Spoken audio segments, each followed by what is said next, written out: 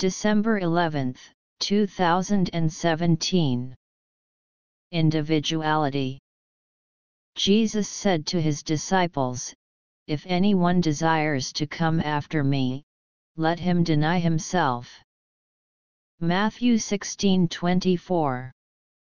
Individuality is the hard outer layer surrounding the inner spiritual life. Individuality shoves others aside, separating and isolating people. We see it as the primary characteristic of a child, and rightly so. When we confuse individuality with the spiritual life, we remain isolated. This shell of individuality is God's created natural covering designed to protect the spiritual life.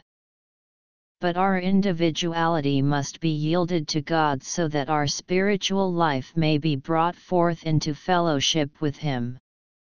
Individuality counterfeits spirituality, just as lust counterfeits love. God designed human nature for Himself, but individuality corrupts that human nature for its own purposes. The characteristics of individuality are independence and self-will.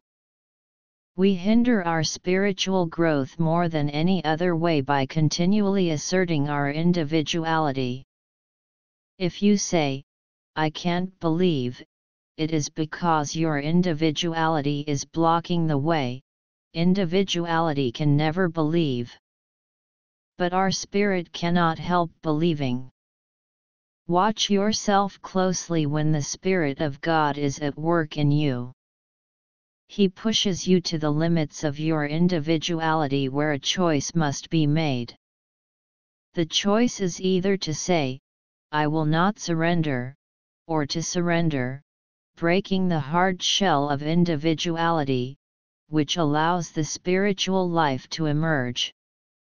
The Holy Spirit narrows it down every time to one thing.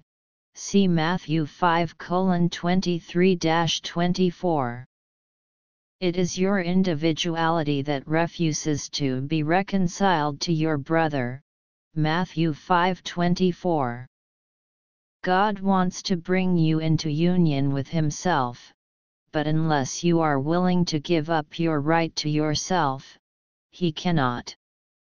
Let him deny himself, deny his independent right to himself. Then the real life, the spiritual life, is allowed the opportunity to grow.